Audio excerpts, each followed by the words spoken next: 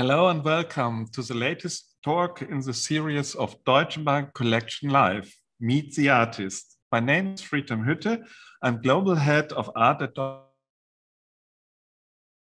Ways of Seeing Abstraction, works from the Deutsche Bank Collection at Deutsche Bank's Palais Populaire here in Berlin.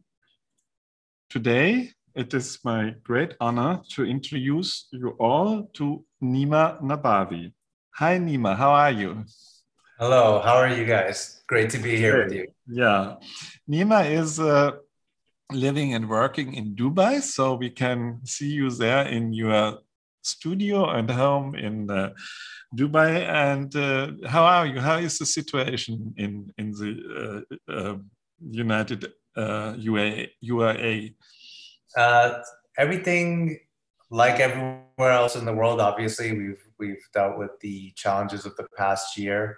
In Dubai, in the United Arab Emirates, they really took action quite quickly, and the system here seems to have worked as far as vaccinations and things like that. So we really felt like we were in good hands. Like everyone else, though, we've been in constant lockdown and variations of self-imposed quarantine. I've been very fortunate to be here in my home and studio and to just stay busy with work. And I just feel very fortunate to be here and to be an artist during this time and have something to do was a great privilege. And you did a lot of work during this last months and even developed a new technique about being at home so much. And unfortunately in Berlin, so the Palais Populaire, our exhibition where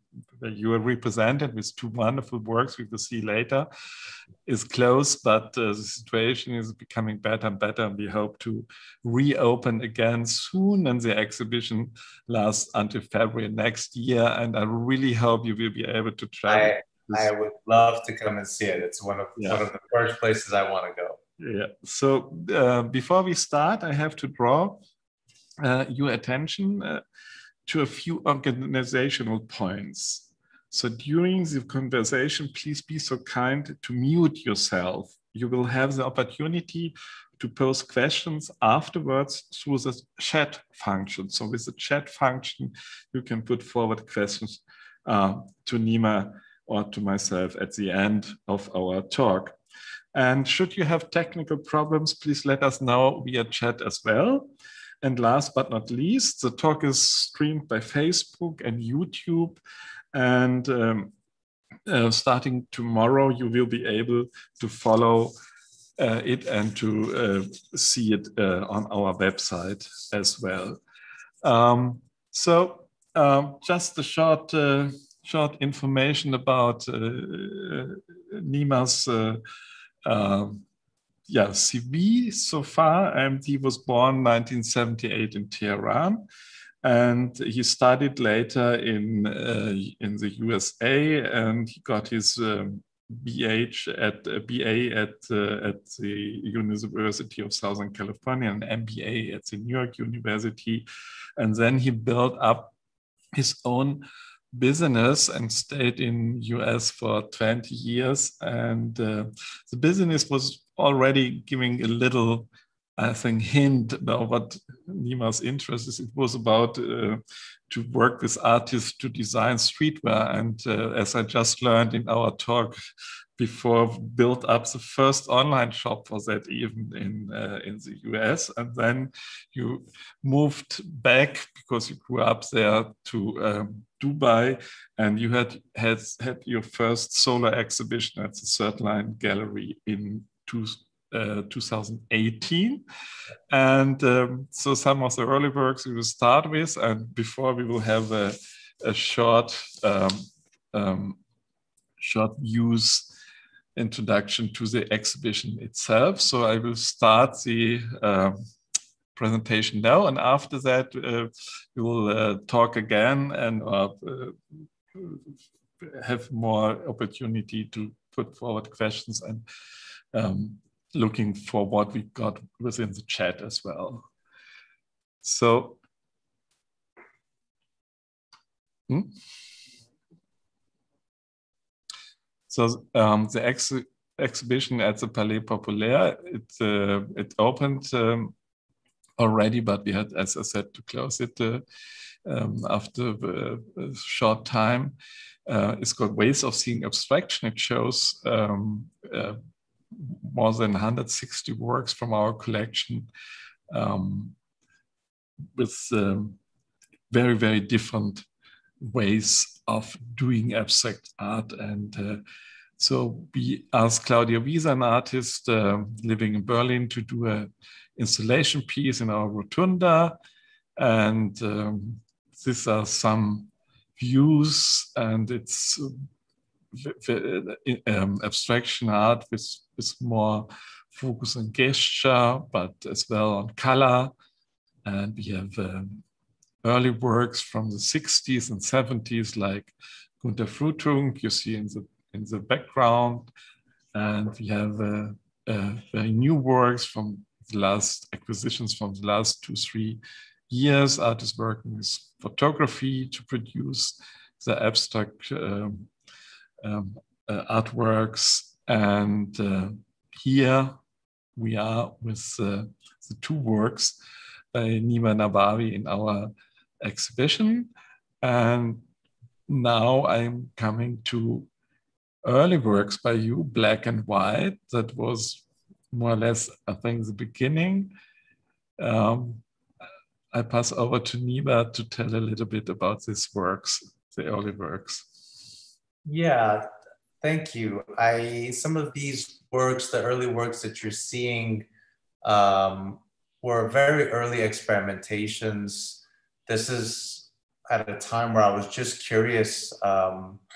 I think we'll touch on it, but I was very inspired by my grandfather's artwork, and I was curious about it, and I was beginning to experiment with a bunch of different techniques. This, in particular, this piece is a stop motion graphic, basically, of 12 individual pieces that I just made a stop motion frame by frame animation of, to show the progression of different patterns. And this is something that I continue to do in my work because there's something very deliberate that I try to do, and to show types of progression.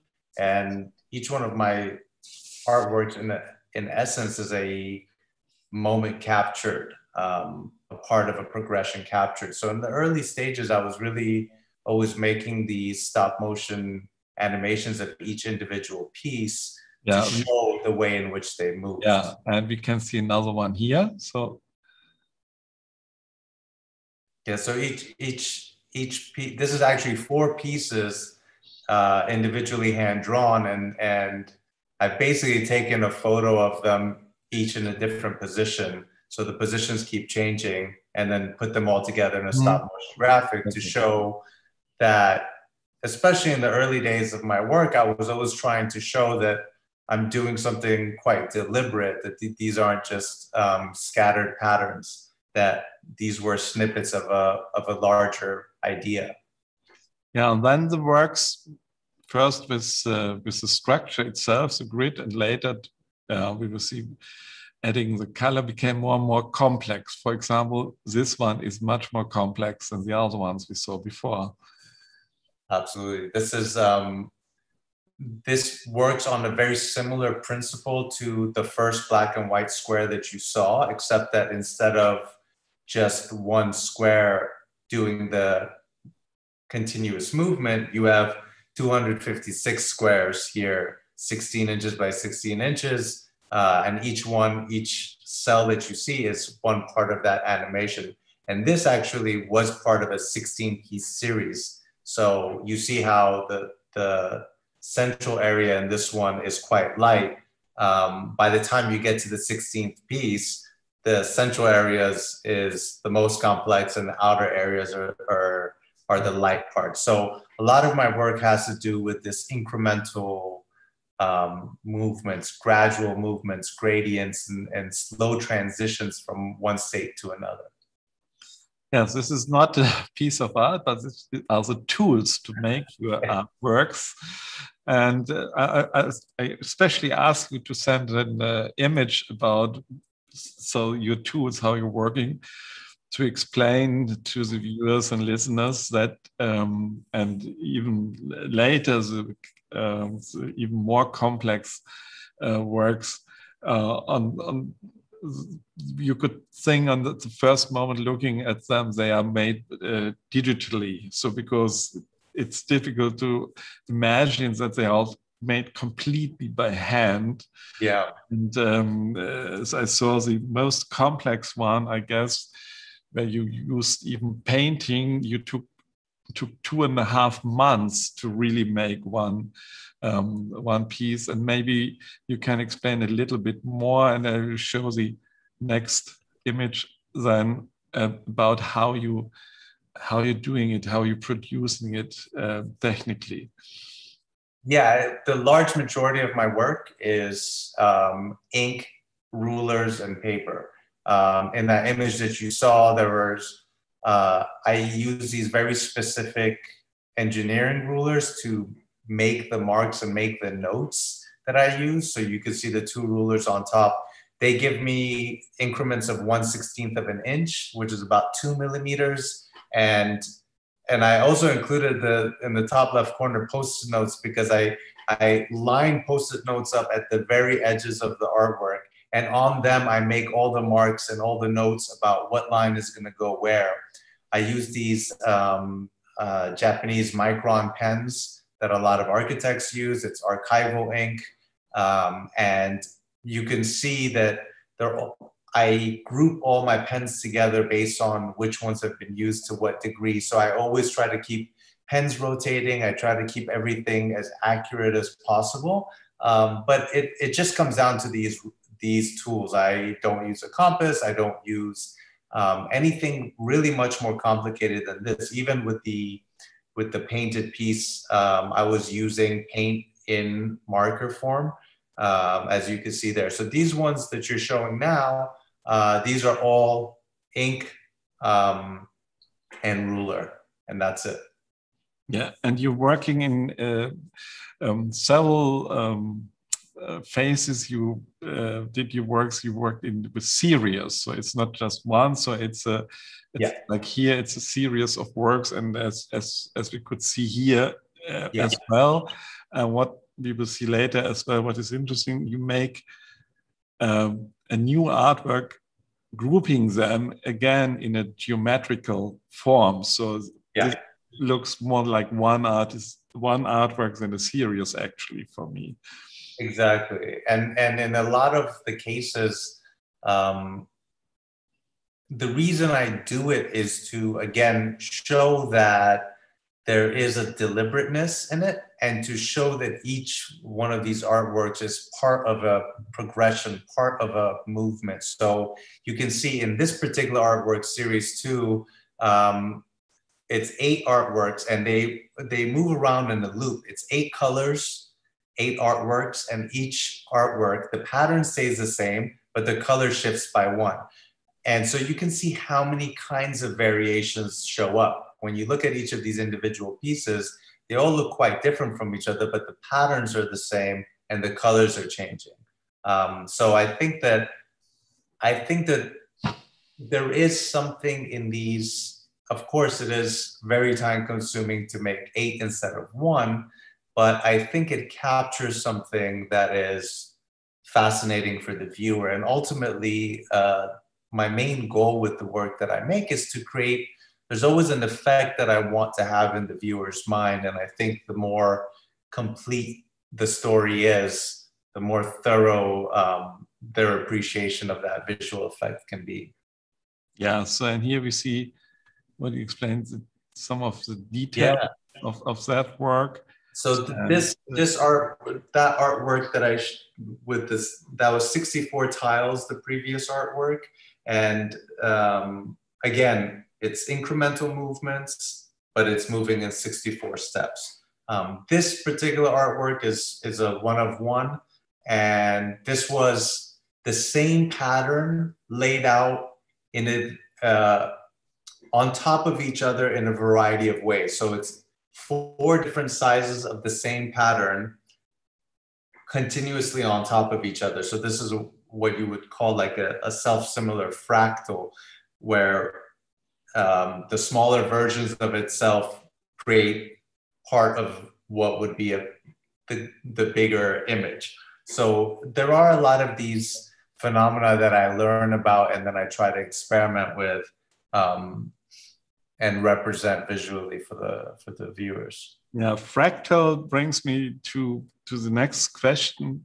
So it was written about your work that it has this, of course, and yourself in your statements to mathematics, but on the and with mathematics as well to Islamic patterns, so that is one of the sources, and to nature. So that is one of your quotes as well. You said,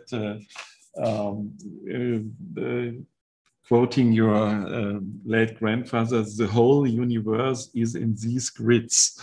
So maybe you can tell a little bit about this idea about how it's linked to nature. I think that you know, a lot of the work that I do, I have a lot of interest in quantum mechanics in the sense that I'm very interested in what the fundamental units of reality are, what the fundamental fabric of reality is.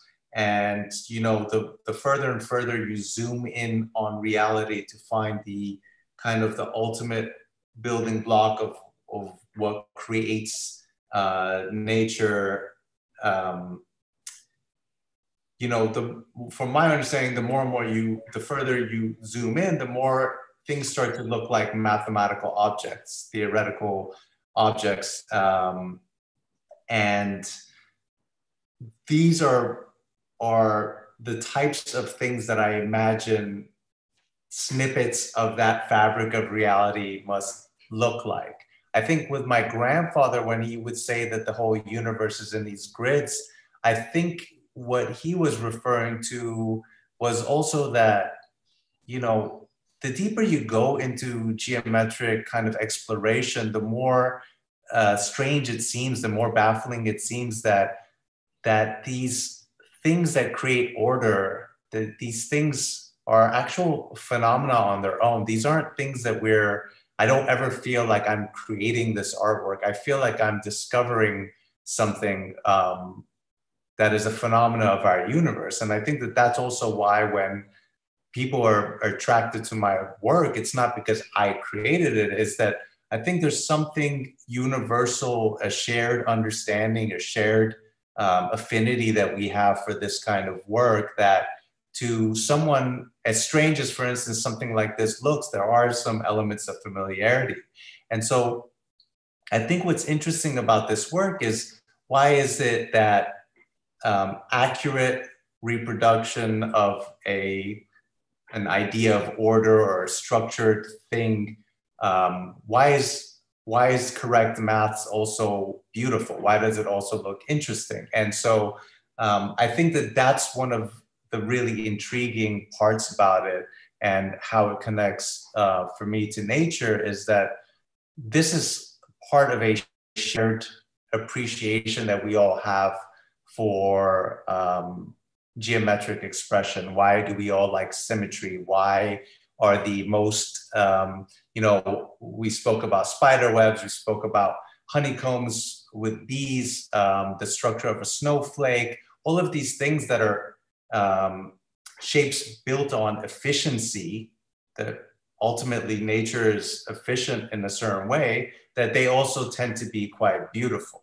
And so I think that that is the interesting connection for me between geometry and nature and maths and things like that. Yeah, thank you. And you quoted something, and I heard I read about it as well, that if a mathematic formula is really right, etc., very often or normally it's beautiful, it has an aesthetic. So that is, and I think that's interesting too, so that it is in the nature, the symmetry, and all the examples you mentioned, and that even there is a relationship between aesthetics and mathematics. Yeah, yeah. I think that's, and also when you look at not just Islamic geometry, but early art in Native American cultures, in South American cultures, even if you go back to cave paintings, you'll see spirals and you'll see circles, and there's something about shapes that's always been part of our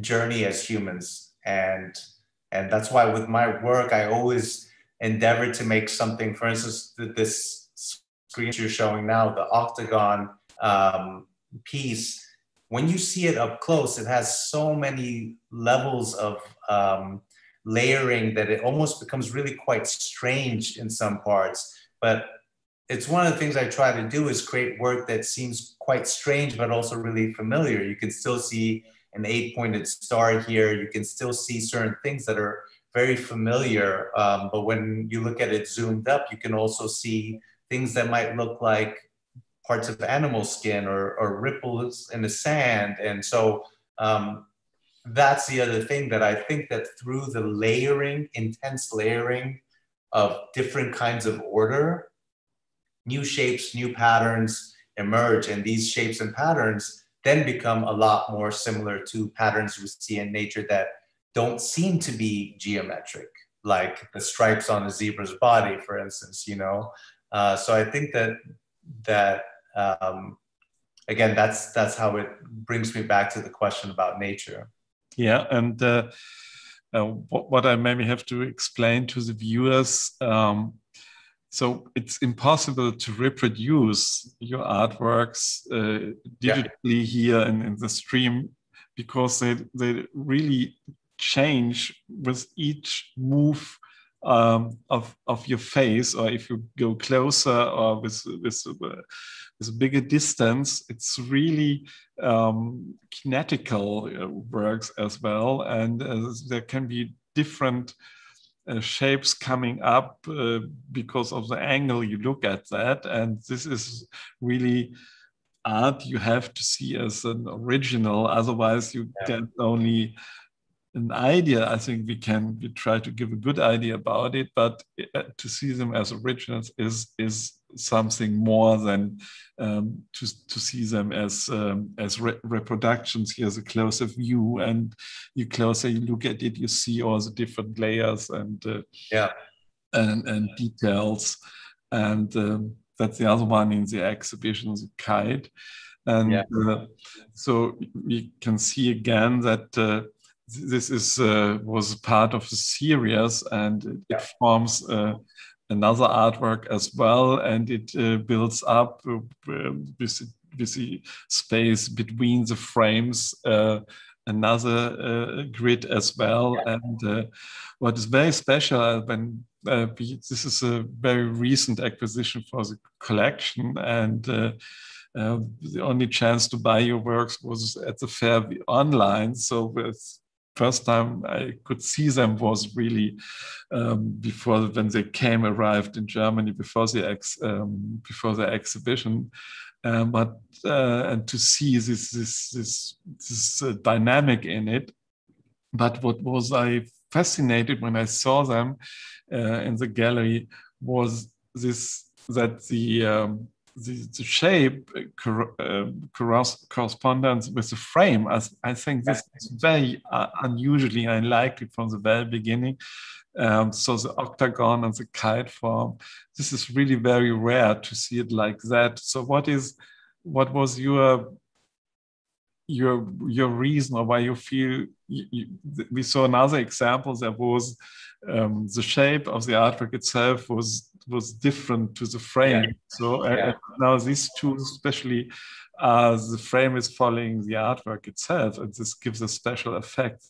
Can you Yeah, a I bit think, about that? Yeah. yeah, the more I've worked, I think I've gone a little bit closer to understanding exactly what it is I want to do and what's able to be done. And I've been working with a framer here in Dubai, a gentleman called Zain, and he's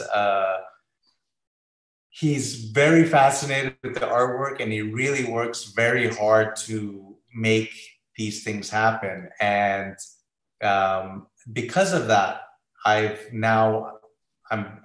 a bit more courageous to say, okay, I think this has to be in this shape. This should be this thing. And sometimes I also choose to keep it in a rectangular shape because I want the focus to be in a different place. But when I start with an artwork, I try to envision the artwork on the wall finished and what the overall feeling is going to be like. And especially with this, with the octagon shape, initially, I thought it would be interesting to show it as a completed thing, that it was not just a drawing, but that the completed framed artwork was a unit of art in and of itself. And I'm also quite conscious that at the end of the day, the work, I want always the work to have a visceral reaction. I'm someone who loves going to museums, and I know the feeling of walking into a room and from a distance seeing something and saying, I want to see what that is. So for instance, even with this artwork, I'd liked it from a distance to have this kind of multicolored, polychromatic, holographic almost feeling, so that you come close, and when you get close, you see the level of detail in it as well. So there is this kind of balance between it. And this is another recent one that I did with the upside down triangle, and then to echo the triangle within the artwork again to I think it ties it in. Again, I always try to show that what I made was made deliberately, that this isn't just me throwing a bunch of lines together. So I always try to give little indications that this was done on purpose. Yeah. And is this the one? I was not sure to prepare the presentation. Is this the one on canvas? Yeah, this is during the pandemic, after I finished the 11 pieces, the kite-shaped ones that you just showed, there was a period of time where I produced enough work that the gallery was satisfied, and I said, okay, I'm going to try to experiment with some stuff. So with this artwork, what I did is I incorporated these pixels, painted pixels in the background, and there's something about 16,000 painted pixels in this. And on top of them, I drew with black paint, with a black paint marker, and created the lines on top of it, so that there is a pixel layer and then there's a line layer on top of it. And I was really satisfied with that effect. Yeah. So the closer view, the details here give an idea how it's made. But this is again, I think, an artwork you have to look at as an original. Are you planning to do more paintings beside your drawings, or is this one experiment and you would prefer to go further with the drawings?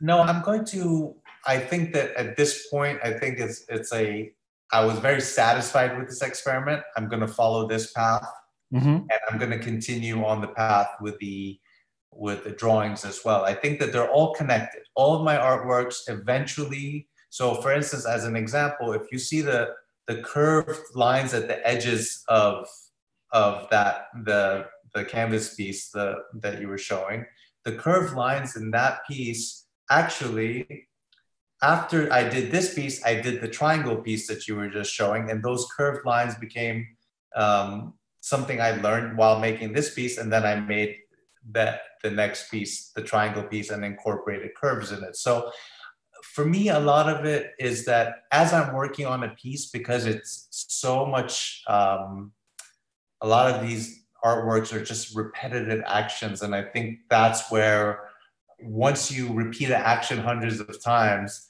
then suddenly your brain goes, well, why don't I try this? And then so as I'm finishing an artwork, I'm already getting excited about the next thing. So I think that I'm satisfied with the way in which I incorporated paint in this. I think we showed this at Art Dubai, and seeing people's reaction to it was very flattering. And I think that I'm going to follow all these paths of curiosity and see where they all go. I think that that's the kind of the guiding principle for me has always been, what am I curious about and what are people responding to, and can I take it further, and can I make it stranger and more fun, and keep going with it. Great. So that's wonderful for the end of the presentation, but we both are still here, and we will be now in a different format. So okay. Francis, one moment, please. So great to have you there again. Great. And thank you very much. I think that was really, even for me, I read several essays about your work, was some really interesting new information. And so what are your plans? Is there something, a new series you're working on, or new plans at the moment? Right now, I'm working on a commissioned series for a client, and it's 11 artworks, and it's of the ink drawing genre. But it's interesting in that each piece is only one color. So it's a 11-piece spectrum of colors, but each piece is 10 layers of colors, and they're like horizontal bars that increase in size and then decrease back in size. And it's for a 12-meter hallway. So I'm always very appreciative, actually, of opportunities where I have a tiny bit of a prompt, a situation where they say, this is the space, or this is the color we like, because the geometry is infinite and the ideas I have are endless. I don't know, I need a tiny bit of a boundary around it so that I can say, okay, I can do this for you. So I'm working on that commission piece now. And at the same time, still experimenting every day with paints. One of the things I would like to do in some future pieces is I'd like to make some work that the visual effect is very prominent from a distance, and from up close, it doesn't look so, I don't want it to look so clean up close. I'm trying to work on some paint styles where it looks messy and incomprehensible up close, but have a interesting effect from a distance. So so I'm looking forward to that. I'm always trying new things. So really interesting. So let's have a look if there are questions in our chat. There are no questions? Okay, so I think you answered a lot of my questions already. Okay. So really, thank you very much again, Nima. All the best for you. And so I really hope to see you in winter or the autumn here. Absolutely. And all the best until then. And thank you very much. And thank you very much for everything. And I just want to say that I really appreciate all the art institutions during this time period have been extremely supportive. I think as an artist, I would say that it's been really touching to see how much these institutions have made efforts to, in a difficult time, take so much of the work online to really support the arts, to the clients that are supporting, to the institutions that are supporting. I think that as an artist, I could say we're extremely grateful. I think I just wanted to say that during a tough time, the fact that you guys were still acquiring new works was really great. And even in setting up this talk, the amount of preparation, I don't think people realize, but the amount of preparation that goes into this, and I know setting up this art, this exhibition, and then having so many lockdowns come up, it's such a challenging thing. And I think that teams like yours have made it really,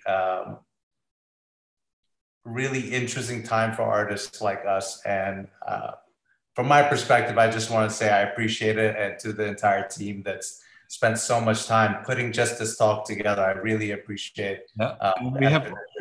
We have one question and some comments, and the one comments okay. I really like, because she is my next guest in the talk, Adriana Czernin from Vienna. She says, fantastic work, thank you. Thank you very much. Johannes just wrote, Dear Nabi, do the structure of your paintings have got something to do with the role of ornaments in traditional Islamic art? So this is a question by Johannes. So I think that, I always have to make the disclaimer that I am not an authority on Islamic art. I'm not an expert, nor do I claim to be to be in Islamic art, so to speak. But my grandfather was greatly inspired by Islamic art, and I was greatly inspired by my grandfather's artwork. So there is a definite connection of inspiration in that field. And also living in the Middle East, there's always, obviously, Islamic geometry is all around us, and it sparks a lot of interest and enthusiasm in my mind. I just know that there's a lot of people academically that are into studying Islamic geometry, and they'd be the first to tell you that maybe I'm not in that direct field. However, the one thing I think, how I do think I am connected to it, is in the same way that I think any artwork in those traditions, that I think the artwork was made to create a sense of awe within the viewer, a feeling of a representation of the infinite. So I think that when you walk into a mosque and you see these insane ceilings made with so many tessellated patterns that are infinitely changing, that feeling that's conveyed is a representation of the infinite unknown. And I think that when those early practitioners were doing those patterns weren't a motif or a decorative element. They were the first time they were being seen. So I think that the craftsmen at the time must have been saying that we're going to do something that is going to really move people. And in that desire, I think that I have a connection to it, that I try to make work that's not a recreation of a mosque from 100 years ago. I try to make work that in the spirit of the guy that made it 100 years ago, who was doing something for the first time. So I try to go into new areas. And that's why I say I don't think that I'm from any particular lineage. I didn't come to this through Islamic geometry. I didn't come through it through mathematics. I didn't come to it through the art world. I never went to art school or anything. I came to this as a person who was curious about the work that my grandfather was making. And that curiosity started creating new questions within me. And sometimes it would be answered by a calculation, and sometimes it would be answered by an aesthetic. And I would just keep moving there. I think that was a very good explanation, I think. And when looking at your work, I can totally understand this background. And maybe one last question came in from Cordula. Nabi, are you inspired by Bridget Riley or Vasarely? Absolutely. They're both two of the greats. Absolutely, I find that connected to what I just said. I think that someone like Bridget Riley or Vasarely might give the same answer, to say that, listen, we're we're moving in a geometric world, and we're trying to make things that, you know, for both of these artists, at the time they would call it op art, optical art. And sometimes I think some people thought that that was not a flattering thing to say, but I think it's amazing. I think the work that they make, both work a lot with color. They work in a way where the viewer's mind is also activated. So part of the artwork is happening in the viewer's mind. So Bazzarelli, Bridget Riley, Saul LeWitt, Agnes Martin. But I think actually the person I would say that I feel very strongly connected to artwork-wise is a Swiss artist from the 20s, Emma Kunz, who's I think in the past few years her work has been recognized. But if you look at her work, she came at it from she was kind of a healer and a nurse, and she had kind of a spiritual understanding of things. But if you look at her work, it's exactly what I'm talking about, in the sense that it doesn't seem like it's connected to any particular tradition. And so I think that she's probably one of the people I feel most inspired by, because every time I see one of her works, it baffles me, and it feels very interesting, and you can't tell where it's coming from and where it's going. So I think that what I always say is that the field of geometric art, as far as I've experienced it, all of the artists are very supportive of each other's work, because it's infinite and we all pick one little area to explore deeply. And so, yes, I'm a huge fan of a lot of all the people that you think I'm inspired by. I'm probably inspired by. Great. Thank you very much, Nima. And thank you very much for sending the questions, dear viewers, and bye.